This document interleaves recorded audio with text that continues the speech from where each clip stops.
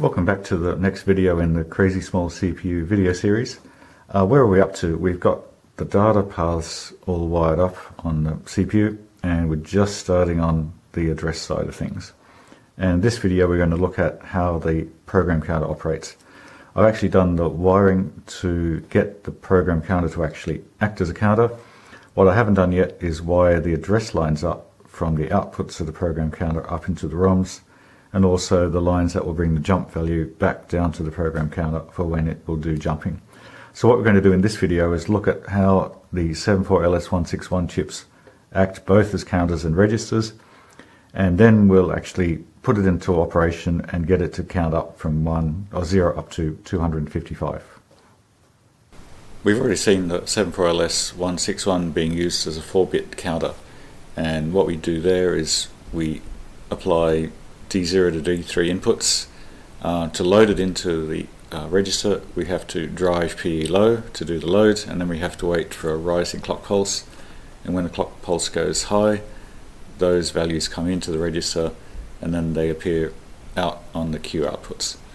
Well, we've got a couple of extra control lines, MR, TC, CEP and CET, so let's have a look and see how we can use those to build a counter with the 74LS161. So over on the data sheet, we know that if we drive PE low, it will load the inputs into the register. What we don't know is that if we leave PE high, then the chip actually acts as a counter. So how do we get it to count? Oh, before we get onto that, if we ever need to reset the value in the chip back to 0, we can drive MR low, and that will reset the contents back to all zeros. Okay, so to make it act as a counter, we drive both CEP and CET high, and with both of them high, it actually acts as a counter. So with both of those high and not resetting the chip and not loading the chip, every time we get a clock pulse, the chip's values will go 0, 1, 2, 3, 4, 5, 6, 7, 8, 9, 10, which is all fine and good if you want to have a 4-bit counter, but we need an 8-bit counter, so we need to cascade 2 chips together. So to do that, we need a way of letting the high chip know when it's its turn to count when the low chip reaches 15. Unfortunately, we've got a control line TC, and that goes high when the bottom counter reaches all ones. So what we can do, knowing that both CEP and CET have to be high for a chip to count, we can set the low chip to have these two lines, CEP and CET, high. It will count all the time. When it gets up to 15, TC goes high. We can wire TC up to one of those CEP or CET lines on the high chip, and until it gets to 15, that line stays low. That chip isn't going to be counting. When it gets to 15, it goes high. The top chip counts up another value. This one goes back to 0, and thus we get our cascaded 8-bit counter. So if we go over to the schematic for the Crazy Small CPU version 2, that's exactly what we've got. We've got our clock signal coming in. Oh, by the way, these chips are now upside down. And the reason for that is that the outputs need to go onto the left-hand side, because that's where the bits need to go into the ROMs. So it's easier just to have them placed upside down on the breadboard. So we've got the clock pulse coming in. We've got on the low chip CET and CEP set high. So most of the time this thing is going to act as a counter. So it's going to count 0, 1, 2, 3, 4, 5, 6. And while it's counting, TC is low. And that means the top chip, its CEP line is low and it's not going to count. However, when this gets to 15, that line goes high. On the next clock pulse, the top chip will count up by 1 and the bottom chip will drop back down to 0 from 15. And then we take the 4 bits of output from the bottom and the 4 bits of output from the top, and that becomes our program counter value that goes up to the ROM chips for them to choose which instruction to perform. Now, of course, that's all good, but we want to make sure we can both act as a counter and also jump to a location. So we've got a control line called PC increment.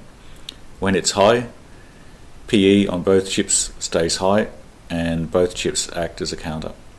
When PC increment goes low, these two go low, and the chip now acts as a register which is loading values, and we can apply an 8-bit input value into both of the chips, and the chips will load those values. So if we ever need to jump to a specific instruction, we place the 8-bit jump value here, and we drive PC increment low, and then the program counter will change to that new 8-bit value. Alright, so let's put this thing into action. I've got the two program counter chips wired up, and you can see the TC to CEP line, so we've got cascading going on. I've got the blue line here wired up to program enable, so that's acting as the PC increment line. So while it's high, we'll increment the chips, and when it goes low, it would normally take the 8 data bits coming in and load them up as the jump value. I've also got the master reset line wired up. Now, in the schematic, that was always wired high, so the chip was never going to be reset. But when you turn it on to begin with, if I just show you, it generally takes some random values. In this case, it's all ones. So it's always useful to actually be able to reset. So let's do that now. And take it low and bring it high. And so we've now reset both of the chips to 0. Alright, so we've got our clock pulse ready to come in. And we've got CEP, CET wired high on the bottom one. And we've got the cascade up to the top chip. So if I start producing some clock pulses, we've got 1, 2, 3, 4, 5, 6, and we've got a normal binary counter going on the load chip. When we get up to 15, the TC line is now high, gets the top chip prepared to count. The next clock pulse, that chip counts up, the TC line drops back to 0, so it won't count again, and of course we go from 15 back down to 0. Alright, so we've got a working program counter. And I'm not sure what's going to happen if I actually change the PC increment line low. It'll probably drop the two chips to some random jump value. Looks like it didn't do anything. That's interesting. But anyway, it should eventually work and load. Oh, we've got to load the chip, of course. So I've actually got to do that to load the chip with. And of course the inputs are coming in are 0. Excellent. So we now have a working program counter.